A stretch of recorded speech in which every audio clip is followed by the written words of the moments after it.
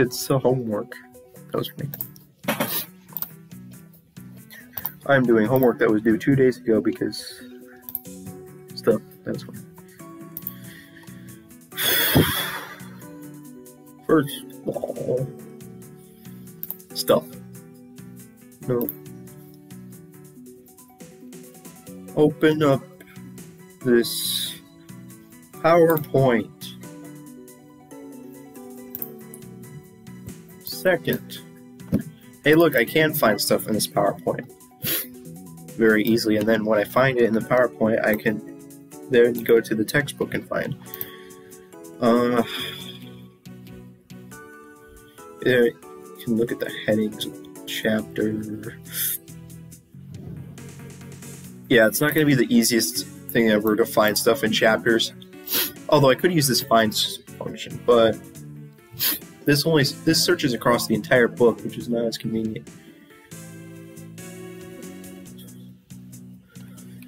But what I'm going to be doing is taking a quiz. That was fun.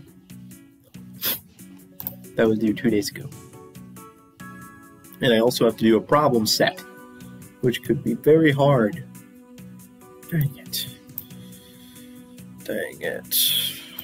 This is weird.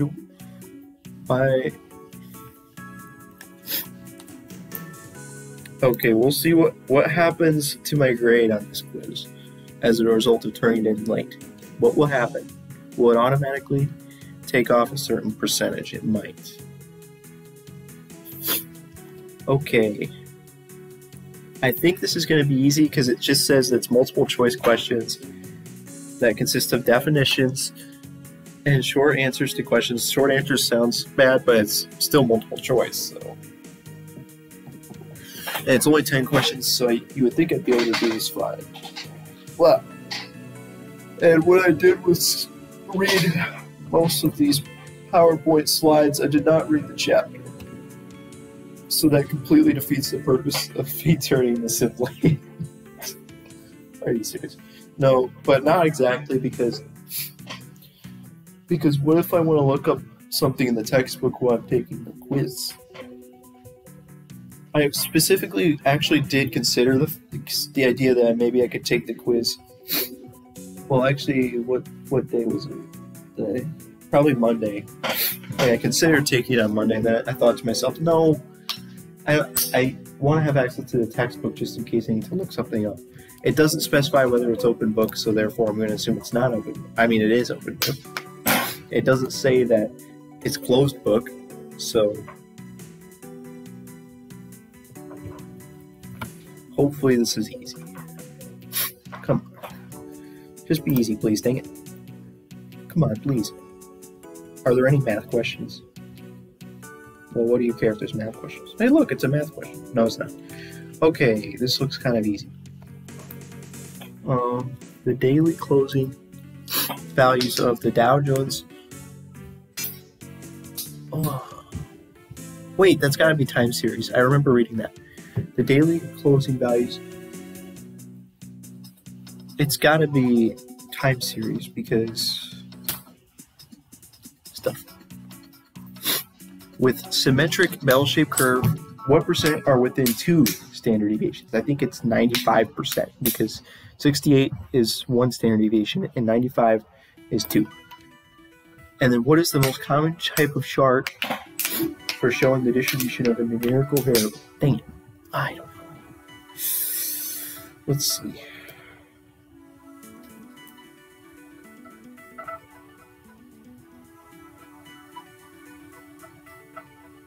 I'm going to guess histogram. I don't know. Histogram.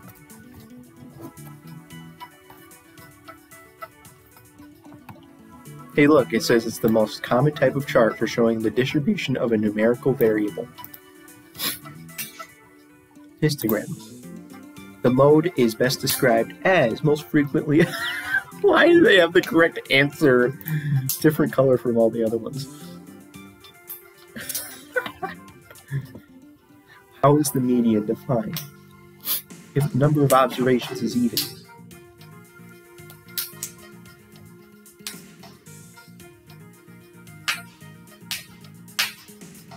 trying. My brain was just completely not paying attention at all when I read that out loud. It was just. Anyways, how is the median defined when the number of observations is even? Is defined as the average of the two middle observations. Good job. The data that arise from counts are called discrete. I think discrete. This is so nice I can search with PowerPoint. Boom. Count. Boom. Those one. Discrete data. And if a value represents the 95th percentile, that means that 95% of all values are below this value. Yes. Correct. Right? If I can't get this stuff wrong because I only have one shot at it, and it's going to be a lot of points lost if I get them wrong. 2 out of what? 20?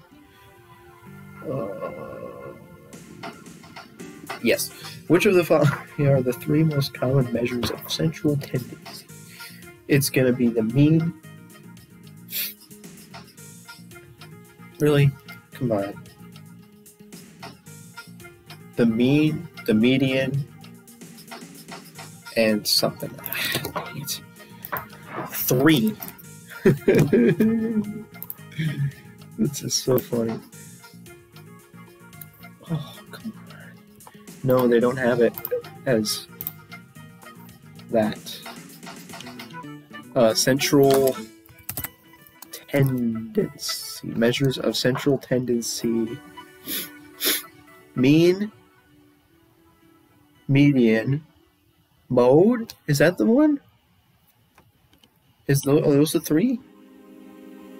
Because they don't have a variance. I guess that's not a measure of stuff. Okay. Mean, median, and mode. Because variance and standard deviation, I guess, are not measures of central tendency. Coding males as 1 and females as 0 illustrates the use of that, I believe, is what it is. Let me just double check. Yeah. Yeah, right? Because it's 0 to 1. What else could it possibly be?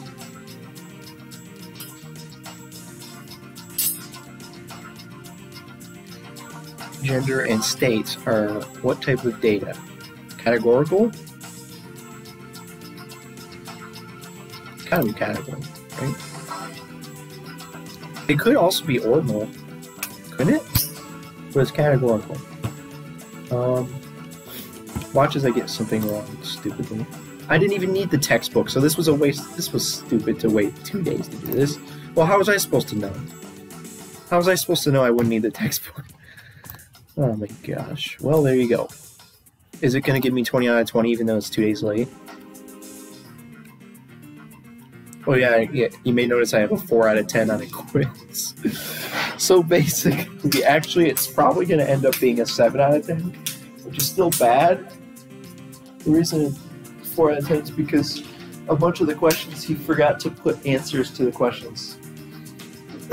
So those are automatically marked incorrect.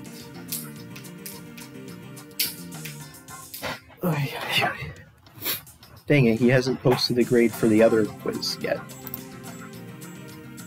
It's going to be such a pain to grade that thing because it was kind of a hard quiz, and he literally said as he was grading the first few that the three people who he graded got 3 different answers.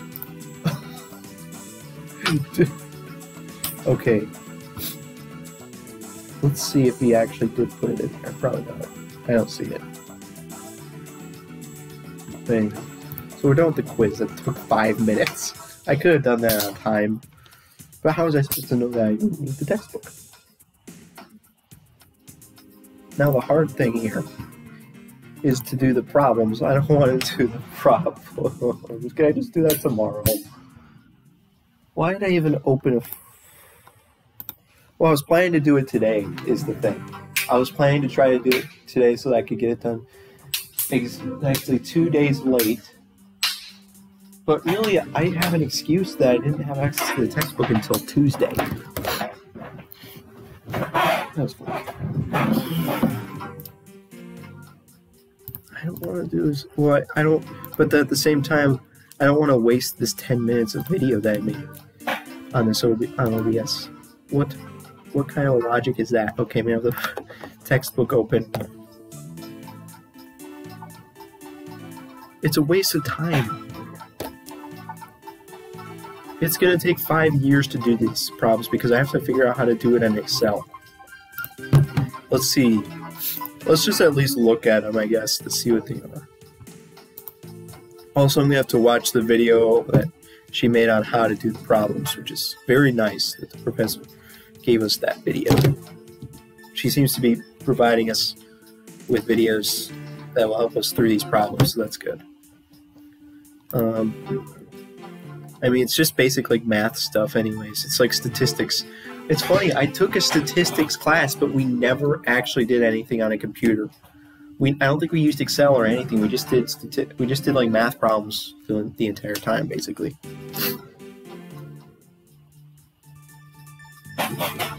So, dude, there's literally a rubric. Are you kidding me? Isn't it just a right or wrong answer for the problems?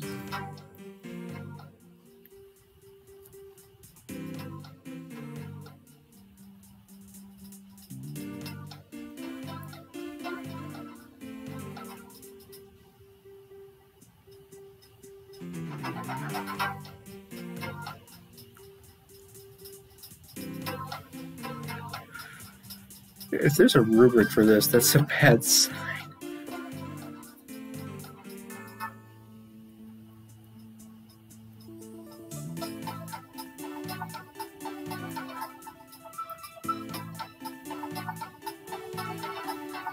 Makes mathematically relevant. What? You have to literally explain the solution? Are you kidding me?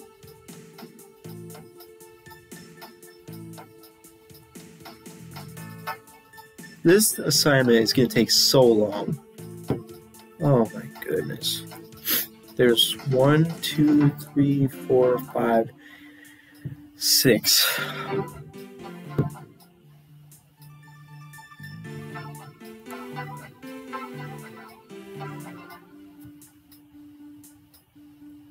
Does the professor actually give us the answers to these problems and we just have to... Or does... Like, to what extent is the information given on how to solve the problems? Like, let's look at the announcement and see here. Basically, I go over the problems in Excel, show how to work each one. That is extremely helpful. Because if I don't understand something, I can just watch the video. Oh my god, I just realized this. There are 2 videos. It took me this long. I saw this announcement posted like a week ago. And I didn't even notice until just now that there's 2 videos. 2 hours. Okay, well that's gonna be fun. I'm not gonna watch through the whole videos. I'm gonna try to see if I can solve the problems myself, but it's gonna be hard. That's funny. I have no idea what they even are. I don't know how hard they are. I don't know anything about them. Because I haven't even looked at them at all yet. In fact, I couldn't look at them at all whatsoever until yesterday when I finally got access to the textbook.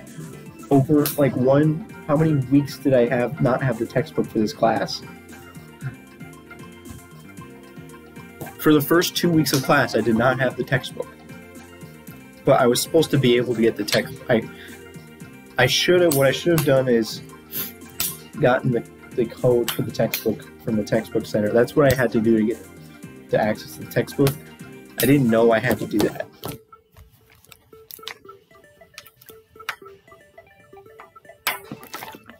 That was fun drinking water. Let's see.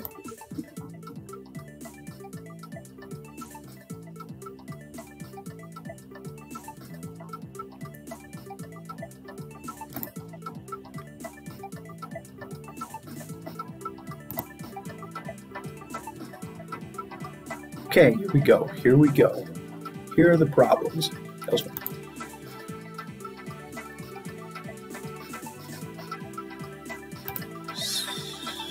What? It says page 63. It's not page 63. Hello? Please tell me I have the right textbook. Oh no, this is not good. This is not good. Dude. Wait, what? Why does it start on problem 38? Wait a minute.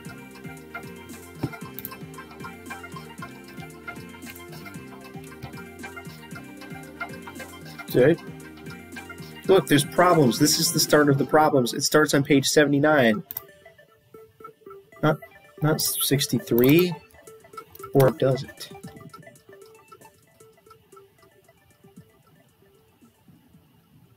That's an example. That's not a problem. It says problem 30. Start on problem 30. Dude, what if this is not the right thing? Okay, it says start. What? It says it starts in problem 38 right there. What? No, this doesn't look good. This looks like I don't even have the right textbook. What? It starts on problem 38. Why?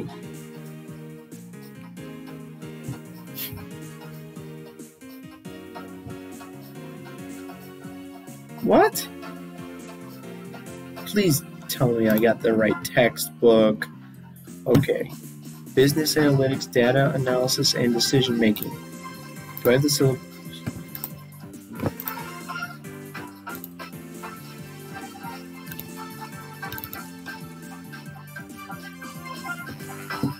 Let's see. Where's the textbook? Business analytics, data analysis, and decision making, 7th edition.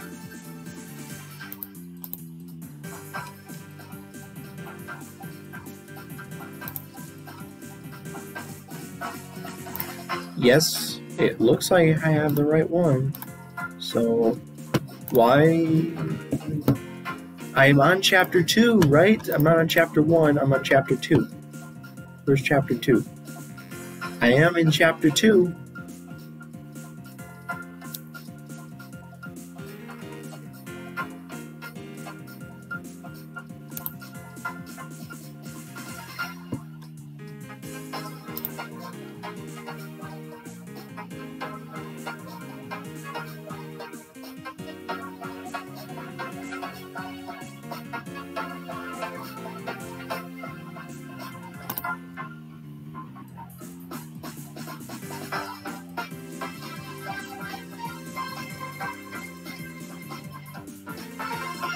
Okay, wait just a minute. And she says some of the other stuff is on page 73 to 75. These page numbers are not right, and these numbers of questions are not right either. Why is it starting on question number 38? What? What? What on earth? What? Dang it. What is going on here?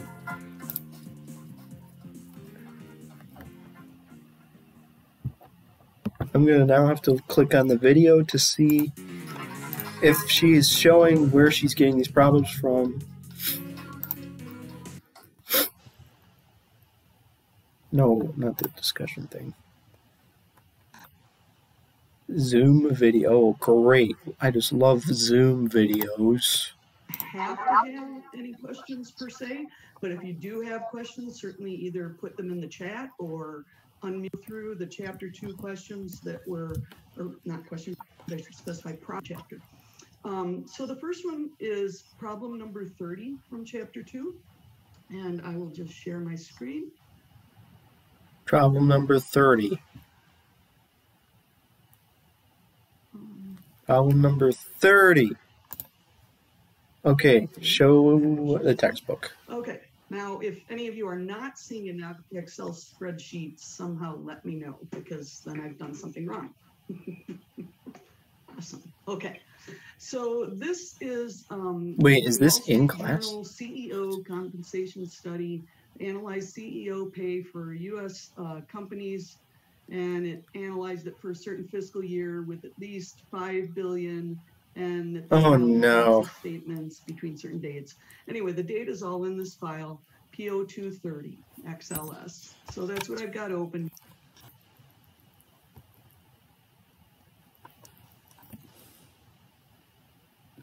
Why are we starting on 30? Where is problem 30? She said, okay, she said it's on page 63. It's not here.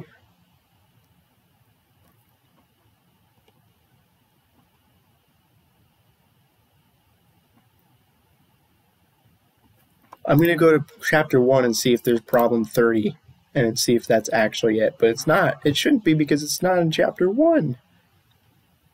What is going on here?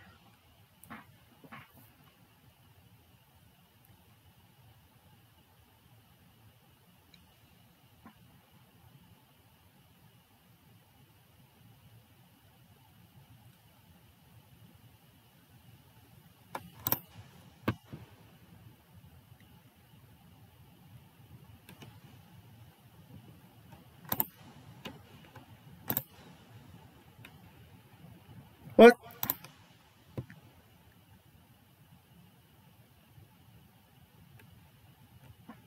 Chapter 1 only goes up to number 18.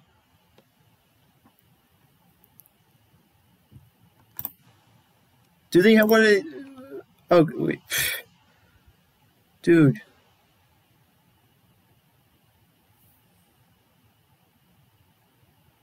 This is going to be extremely annoying. No, I don't want to go through the whole chapter. She said it's on page 63. According to this, it's page 63.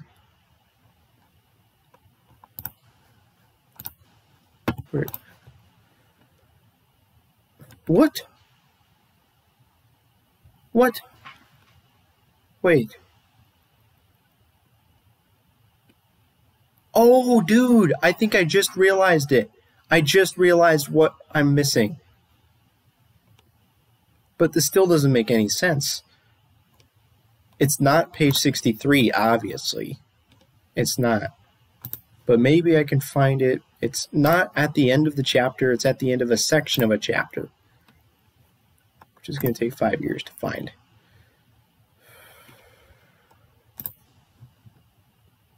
Oh, okay.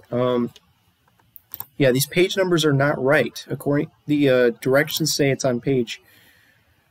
Okay, I think I found it. Here we go. It's got to be this. It's got to be this because she was talking about this pay of CEOs. Yes, this is the problem that we are going to do. It's on page 71. This is incorrect. It's not on page 63. Problem number 30 is on page 71.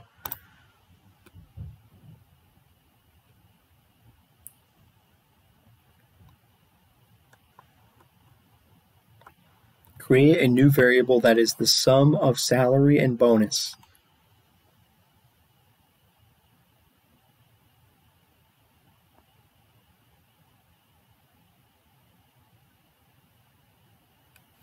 Create a new variable. Okay, that sounds easy.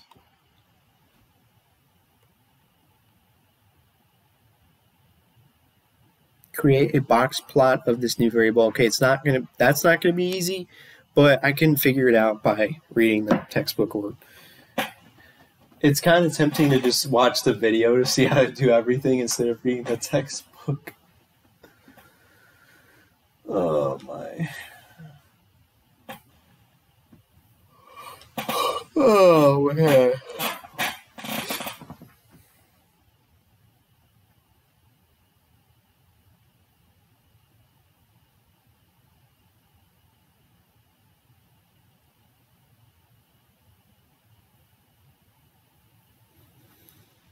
Mild outliers are observations between blah blah blah, whereas extreme or blah. Use these definitions to identify the names of all CEOs who are mild outliers. Okay, so yeah, I think I could do that. That sounds doable.